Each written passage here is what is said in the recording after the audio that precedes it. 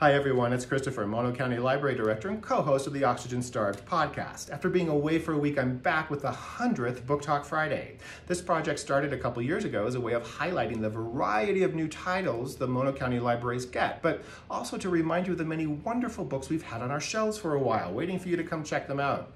Titles you may have missed the first time around or may just want to reread. Now, my pick for the newer title this week is Matthew Quick's We Are the Light. It just came out in November. You might recognize Quick. He's the author of the Silver Linings Playbook, a novel that was made into a movie. In We Are the Light, making a movie actually serves as an important device of the plot. Now, taking place in a small community that has recently experienced an unspeakable tragedy, Lucas is a new widower, struggling to move on with his life, but is visited by his deceased wife in the form of an angel every evening.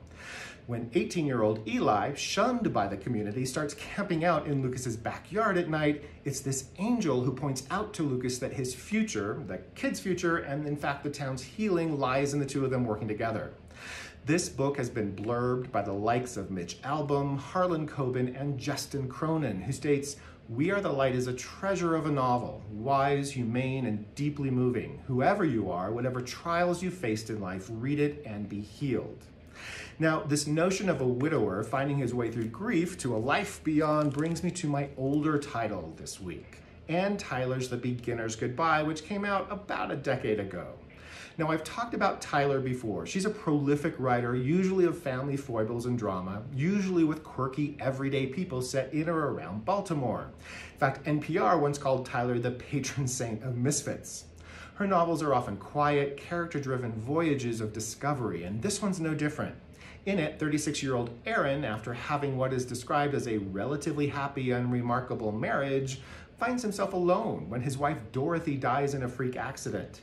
But like the other book, Dorothy doesn't completely go away. She keeps reappearing to Aaron as he moves through his day. So to him, she's an active participant in him processing his grief and grappling with who he will become.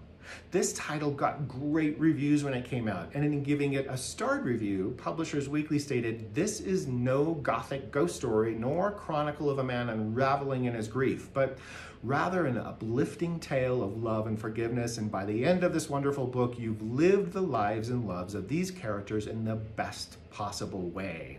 This is The Beginner's Goodbye by Ann Tyler. This is We Are the Light by Matthew Quick, two great kind of brief novels available at Mono County Libraries. Come in and grab these or another great novel to read. In the meantime, stay safe and happy reading.